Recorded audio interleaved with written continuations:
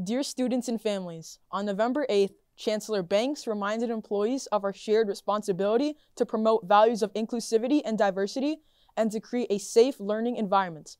This responsibility is shared among our students and families as well and is represented through our Scholars Academy equity statement. Hate and intolerance of any kind have no home in our school.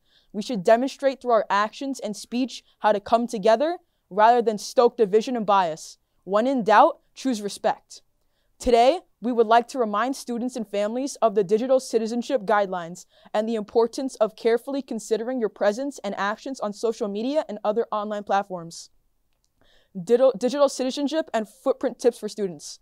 Align your image with your goals. Be thoughtful when posting and commenting on social media. Your digital footprint can never be erased. First impressions. Remember, you represent yourself, your family, and your school community. Stand behind your words. Ensure you are educated on the topic you are posting/commenting about. Consider the consequences. Personal use of social media may have an effect at school. Students may be held responsible for online actions in alignment with the NYC Discipline Code.